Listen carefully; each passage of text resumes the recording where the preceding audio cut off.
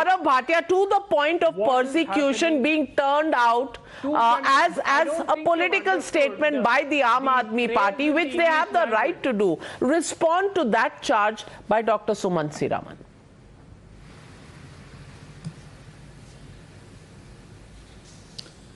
Navika, let us first talk about the two perceptions that exist today.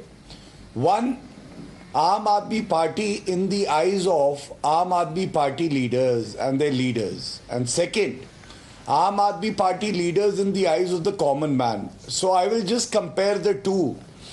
Arvind Kejriwal, in the eyes of the Paapi AAP, is like Mahatma Gandhi, but in the eyes of the common man, he's the kingpin of corruption. Manish Sisodiya is Bhagat Singh in the eyes of the Paapi AAP, but in the eyes of the common man, he is accused number one in a corruption case being probed by ED and CBI. Satinder Jain, Kattar Imandar for Arvind Kejriwal, but in the eyes of common man, he is a Hawalabaz number one who hasn't got bail even after 5 months.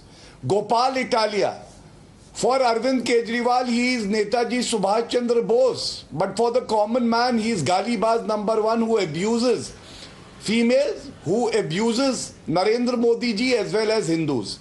Amanatullah Khan and Tahir Hussain are Nobel Prize laureates for Arvind Kejriwal, but for the common man, they are riot accused.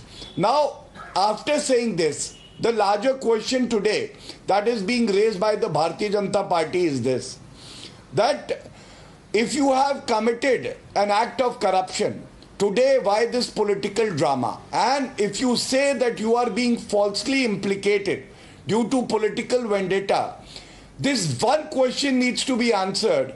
The FIR was registered 2 months back. 2 months' time is adequate time for Manish Sisodiya to move the court and get the FIR quashed on this ground. Why didn't he do that? Question number two, if the excise policy was so good, why did you withdraw the excise policy?